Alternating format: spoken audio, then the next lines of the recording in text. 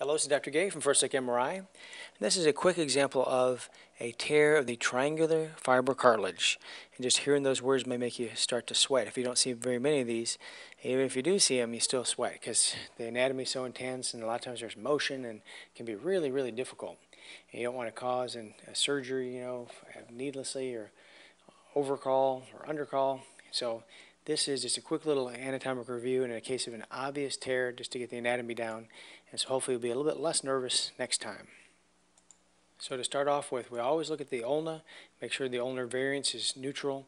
We want the ulna to end a little bit before the radius, and this is about right here.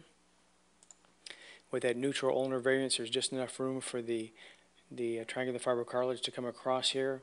If it were too far distal, like if it was at the same level of the radius, then it would push the triangular fibrocartilage forward, and you get this ulnar abutment syndrome where the distal ulna will push on the triangular fibrocartilage and impact with the base of the lunate, and you get some bony cystic changes here, you get tears in the TFCC, and so we want to look for that morphology, but it looks perfectly normal, and you don't want it to be too low either. That's an ulnar negative variance, and when you have ulnar negative variance, then you get abnormal stress between the radius and the lunate bone, and that's no good either, but this is just about right.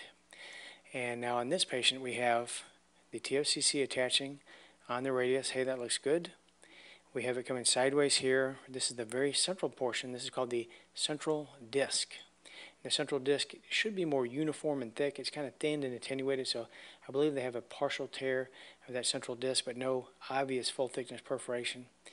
If we roll one direction, this is towards the palmar aspect. We see the palmar band that comes across here. And then we come back to the central slice, the central disc again, which looks a little thinned. And then we come to the dorsal band if we go the other direction.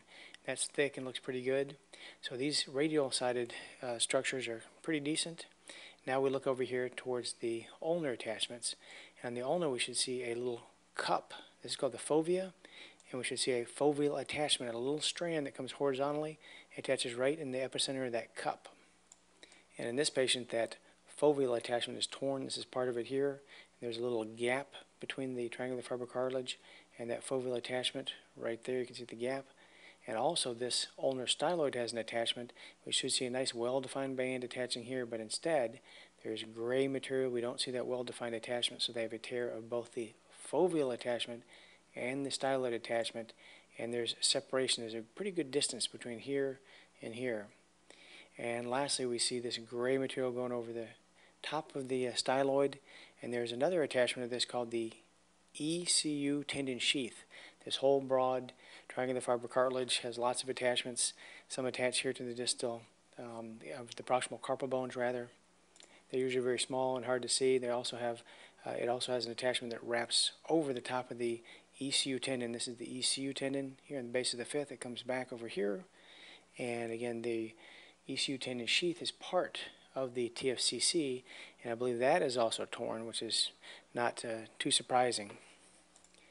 And you may also note this. So this is part of the ulnar collateral ligament complex and ulnar joint capsule. This is torn and stripped off the distal ulna here, and this contrast is pouring out through the torn capsule and ligamentous structures and through the TFCC and coming down here over the distal ulna. This will show up a little bit better in this T1 sequence. There it is. So this is T1 fat sat. We can see that extravasated contrast. You can see this big mound of granulation tissue and scarring here through this big TFCC tear, which is separated. And we can see the contrast coming down through this broad tear into the distal radial ulnar joint. So that's just a bread and butter tear, and the pressure is a little bit off. If you see something abnormal, definitely call it, and the surgeon just wants to know, is there something in there that would justify the surgery? A lot of times if they order the MRI with contrast like this, they have a high clinical suspicion. They really just want you to mention something, so when they get in there, the surgery is justified and they can find what they know it's already there clinically. And of course, if it's completely normal, they want to know that as well. But as far as finding every little detail, if you missed the foveal attachment tear but called the styloid attachment tear or any other thing, they don't really care about that so much from what I understand, because they can't really see. I've been to a couple surgeries and there's a tiny little space in there. It's hard to see anything. you definitely can't distinguish between each individual attachment. So really it takes the pressure off the radiologist. Really want to see, is there a tear? Is there something suspicious? Mention it.